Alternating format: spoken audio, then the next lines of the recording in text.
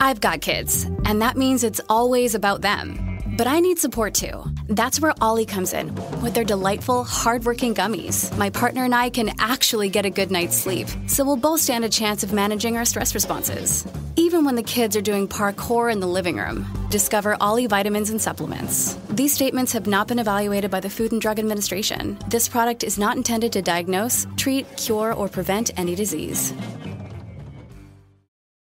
I'm Mo Rocca, and I'm excited to announce Season 4 of my podcast, Mobituaries. I've got a whole new bunch of stories to share with you about the most fascinating people and things who are no longer with us. From famous figures who died on the very same day, to the things I wish would die, like buffets. All that and much more. Listen to Mobituaries with Mo Rocca wherever you get your podcasts.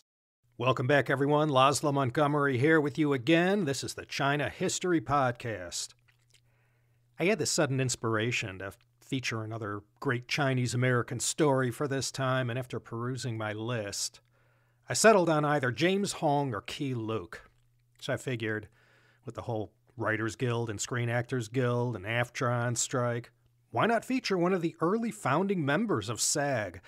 And so I put the great James Hong back on the shelf, and today we're going to give a once-over to a Hollywood legend whose name I have known since the day I started watching TV.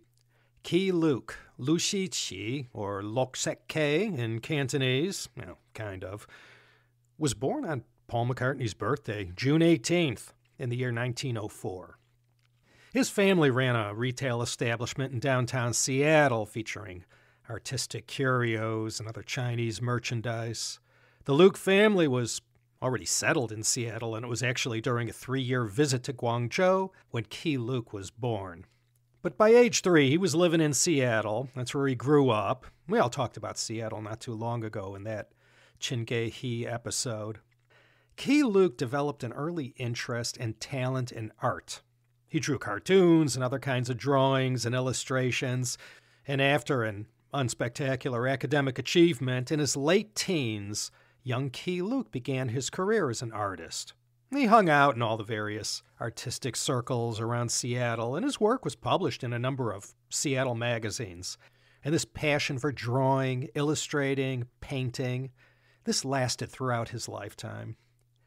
Keye Luke had a true natural talent and had acquired a stellar reputation around town for his artistry. He wanted to go to art school, but his father talked some sense into him and convinced him to study something more practical. So Keye Luke studied architecture at the University of Washington, and his college career was cut short after his father passed away suddenly. Keye Luke went to work and did the right thing, helping his widowed mother and 4 siblings. Well, you know how it is. Cream always rises to the top, and his artistic talents were recognized by a lot of people, and his niche, where he fit in, was in illustrating for the new motion picture industry. Movie theaters were opening up everywhere, and he became in demand for his lobby cards, movie posters, and murals. And in no time at all, in his early 20s, he was quite established in the city of Seattle. It was his work in Seattle that had led Keye Luke to Hollywood. In 1927, Tinseltown came calling, so he moved down to L.A. and became very much in demand in Hollywood at a time when the industry was really taking off. His first big employer was Fox Film before their 1930 merger with 20th Century Pictures, and he made a name for himself with his illustrations that graced the lobbies of movie theaters. He was a versatile artist, churning out illustrations for the publicity department at RKO Radio Pictures. He was always called in to paint murals for Hollywood sets that required that exotic Chinese look that moviegoers liked so much. The 1933 Fay Wray, Robert Armstrong, and Bruce Cabot version of King Kong, the original one, well, Keye Luke designed and painted a lot of the promo materials for that film. And just the other day, I went to the Chinese Theater in Hollywood to go see Oppenheimer in 70mm IMAX, and the inside murals for that fabled movie palace at 6925 Hollywood Boulevard were also painted by Keye Luke. He also worked on that amazing ceiling. And even though he had pretty much lived his whole life in Seattle, He had the looks that attracted many directors and producers needing a few pointers about their projects as far as all things China were concerned. He continued to study art in L.A., enrolling in the school that later became Cal Arts. His fame and repute in art circles helped to propel his career upwards. His drawings and illustrations that blended Eastern and Western sensibilities really caught on, not only in America but in Europe as well. He never had to look for work. Because of all the work he did on the periphery of the film industry, Keye Luke was already an insider and known around the studios. In 1934, he was offered a starring role playing as Anna May Wong's love interest in a long line of China-themed movies that always seemed to feature an Asian damsel in distress and a great white savior of some sort coming to her rescue. That movie never got made, but the casting department got to know Keye Luke. He was a good-looking guy, very well-spoken, and a snappy dresser in an age of snappy dressers. He had two all-powerful allies in the queen of Hollywood gossip, Luella Parsons, and her rival, Hedda Hopper. And they carried water for Keye Luke for favors he had done for them. The chance to perform as Anna May Wong's love interest may have fallen through, but another opportunity dropped out of the sky. MGM cast Keye Luke in the 1934 drama The Painted Veil, starring Greta Garbo. Garbo played a wife who accompanied her physician husband to China, and once she arrives in China, she falls in love with another man. Hey, it happens. But Keye Luke, he got some face time in the movie with Greta Garbo. He didn't get a credit in the picture, but that was his first big chance. Then came 1935, the year of the pig. If you check Keye Luke's IMDb listing, the dam breaks here, and what followed, all the way up until the day he died, were a flood of movie, TV, and theater appearances. In 1935, he was cast as Charlie Chan's number one son, Lee Chan. Charlie Chan was a fictional cop created by novelist and playwright Earl D. Biggers. Charlie Chan worked for the Honolulu Police Department as a detective. In over 50 movies with various actors portraying Charlie Chan, he traveled across America and the world, solving cases wherever he went. And the actors who played Charlie Chan were all Caucasian, except for two who were Japanese. 15 of those films featured Warner Oland. What Sean Connery was to James Bond, that's who Warner Oland was to Charlie Chan. There were many others who would go on to portray the portly detective, but Warner Oland is the one most remembered. The first Charlie Chan film came out in 1926. The Painted Veil may have been his breakthrough in the biz, but Keye Luke's first real claim to fame in the movie business was his appearance in Charlie Chan in Paris, the sequel to Charlie Chan in London. The combination of Warner Oland's Charlie Chan and his white tropical suits and the natty-dressed Keye Luke as honorable number one son, Lee Chan, took the detective series, already in its 7th picture, to a new level. So with Charlie Chan in Paris, released in January 1935, Keye Luke became a household name all over the world, in the markets where the film was shown, that is. So with a winning combination, the next 8 Charlie Chan films kept the Warner Oland Keye Luke team. And this kept Keye Luke well-fed and gainfully employed throughout his 20s. And now in his 30s, he was starting to outgrow that role as Lee Chan. In 1937, Charlie Chan at the Olympics came out, which featured actual footage of the 1936 Berlin Olympics, the one with Hitler and Jesse Owens. And I kid you not, guess who was among the American athletes flying the Stars and Stripes in front of Der Fuhrer? That's right, Lee Chan. He was on the U.S. Olympic swim team, and I think he won a medal, too. He wasn't just good at helping his father solve cases, he was also an athlete.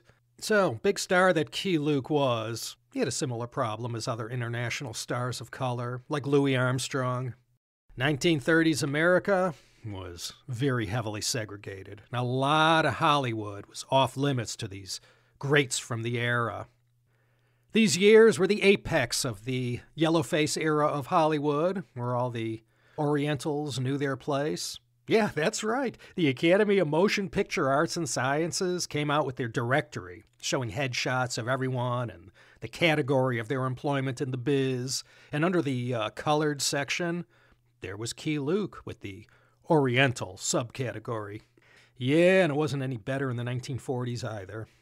Charlie Chan at the Olympics came out in the same year as The Good Earth, and Keye Luke played the elder son in that picture.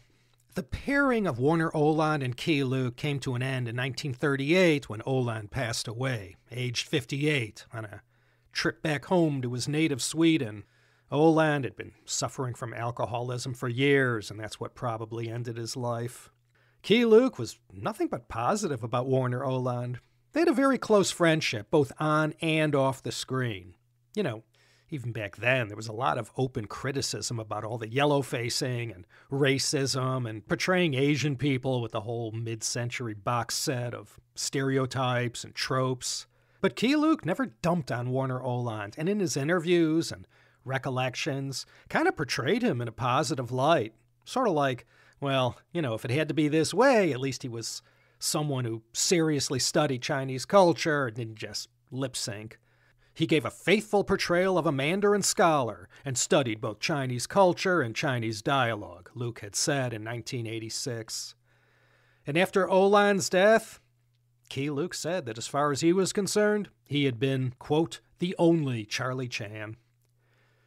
And over the years, as the Charlie Chan movies and the characters fell under stronger criticism, he defended his work and the integrity of the films. Despite the negatives, Keye Luke insisted that Charlie Chan was always portrayed in a respectful way, and even though he was portrayed by a Caucasian, the character had a wholly positive vibe that reflected well on the Chinese.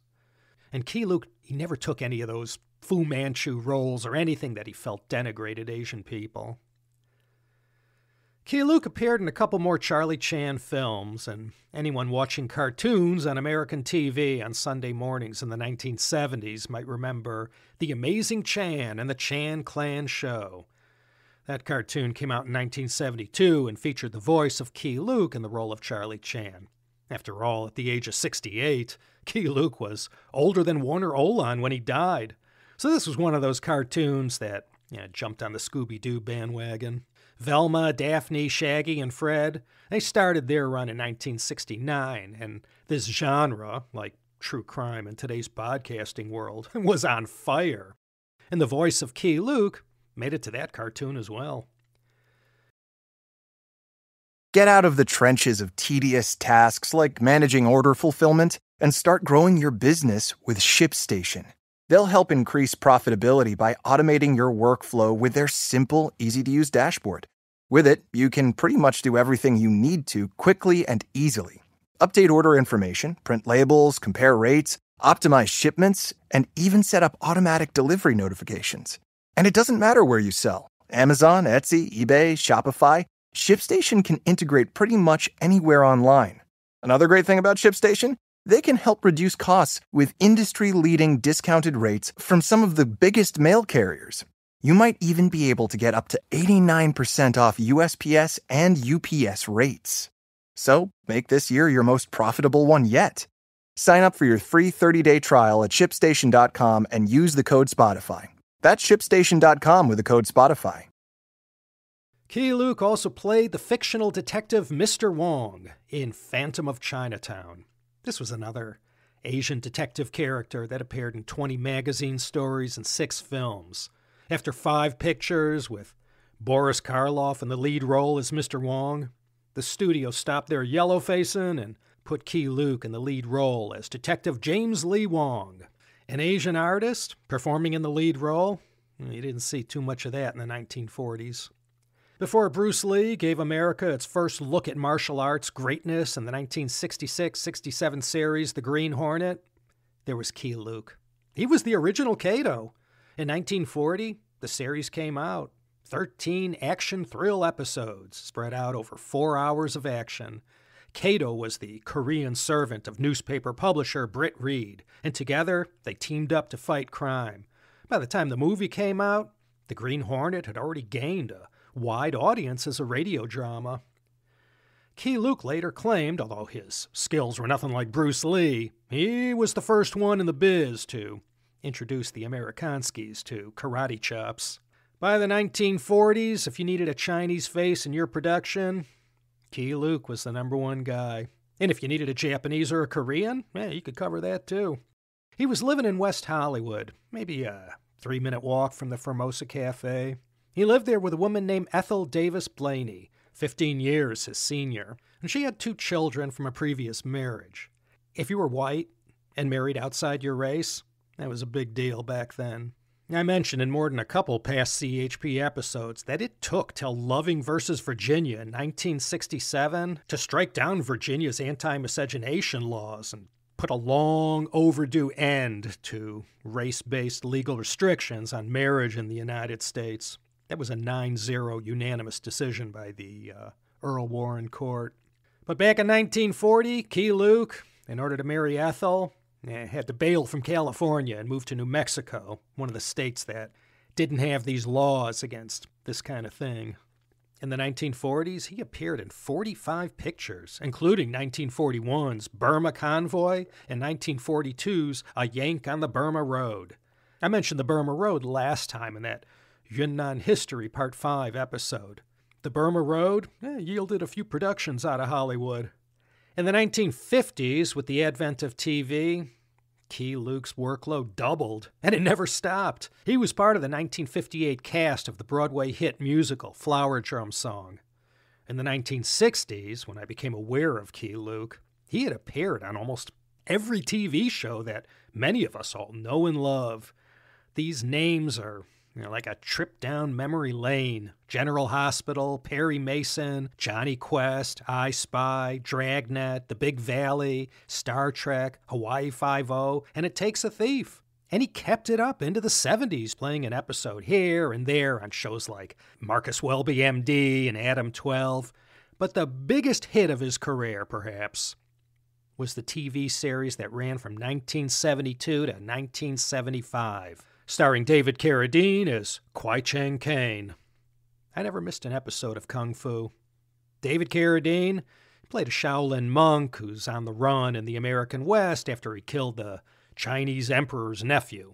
He killed the nephew of the Qing emperor, I'm guessing Xianfeng, Tongzhi, or Guangxu. Caine, according to the story, killed this person in retaliation for killing his own teacher. Anyway, Keye Luke played the unforgettable blind Master Po with those white contact lenses. He's David Carradine's Sifu, and the one who, if you recall, used to refer to his student as Grasshopper. In the Kung Fu series, Master Po would appear in a number of flashbacks, uttering all manners of words of wisdom to David Carradine. Some of these words came from Confucius, some from the Talmud. Hey man, that's Hollywood. Keye Luke said this was his favorite role of his career. Keye Luke had a famous relative, a cousin, in fact. This was another famous Seattleite named Wing Luke. Residents of Seattle probably have visited or know about the Wing Luke Museum in Seattle, Chinatown, a museum of Asian American, Native Hawaiian, and Pacific Islander art and history. And it was established in 1967, and for over half a century has sponsored exhibits, public events, and youth programs that have done so many positive deeds. Wing Luke, Lu Rongchang, was born outside Guangzhou and was able to get into the United States aged 5 and ended up in Seattle in 1931. What is there to say about Wing Luke except to say, despite the times he lived in, he went on to excel in school, and just as Keye Luke showed an interest in the arts, Wing Luke gravitated towards politics. He left high school midway through the year to fight in World War II, seeing action in the Pacific. And Wing Luke arrived back in the States, enrolled at the University of Washington, and continued to exhibit all the same leadership qualities that he had shown in high school. After college, he went on to get his law degree at the University of Washington Law School, and from 1957 until 1962, Wing Luke served as Assistant Attorney General of the state of Washington. He was quite an inspiration for the later Washington Governor Gary Locke. In 1962, he went on to serve on the Seattle City Council, becoming the first Asian American to hold elected office in the Pacific Northwest as well as the first person of color to serve on the Seattle City Council. In 1960, the two cousins, Keye Luke and Wing Luke, attended the Democratic National Convention in L.A. the year Kennedy was nominated. And Keye Luke would freely use his star power to assist his cousin, Wing Luke, in any way he could. He even got him backstage at the St. James Theater when Flower Drum Song was on Broadway. But Wing Luke died tragically at the young age of 40 on May 16, 1965, in a plane crash after coming back from a fishing trip up in the Cascade Mountains. He was a beloved figure and had a lot of friends and supporters. Anyway, they all made substantial donations and established the Wing Luke Memorial Foundation, and this is what led to the establishment of the museum. And not long ago, in 2015, the Washington State Attorney General's office set up the Wing Luke Civil Rights Unit to investigate and enforce civil rights and anti-discrimination laws. Into the 1970s, Keye Luke appeared in so many familiar TV shows and movies. He was also very much in demand as a voice actor as well. He wasn't credited, but it was his voice spoken by one of the villains in Enter the Dragon. He also did voiceovers for Scooby-Doo, the Smurfs, and Alvin and the Chipmunks. And every big TV show in the 1980s, Keye Luke made at least one appearance. There used to be a popular TV sitcom that ran as part of CBS's 1972 fall lineup called Anna and the King. This was a non-musical adaptation of the 1956 film The King and I. And Keye Luke appeared as one of the 82 children of the king, played by Yul Brynner, who served as a high-ranking official. And those of you who remember the hit 1984 movie Gremlins, Keye Luke played Mr. Wing in that one, and when the sequel came out in 1990, he appeared in that one too. Keye Luke's final movie and IMDb listing was as the magical herbalist Dr. Yang in the Woody Allen movie Alice. That came out in 1990. In 1986, at the age of 81, Keye Luke was given the first ever Lifetime Achievement Award by the Association of Asian Pacific American Artists.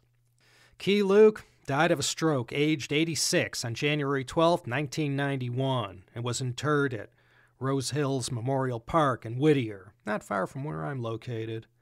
It's one of the largest cemeteries in the U.S. He's in good company there. Many famosas have their final resting place there, including Dr. Hang S. Ngor, who won the 1984 Oscar for his portrayal of Dith Pran in The Killing Fields, Tommy Lasorda, Alvin Ailey Jr., racing legend Mickey Thompson, and anyone alive in the 1960s who followed the Vietnam War will remember the name Nguyen Cao Ky, the Prime Minister of South Vietnam from 1965 to 67. He was a major figure during the war, and I heard his name constantly on the CBS Evening News. Yeah, he's there too.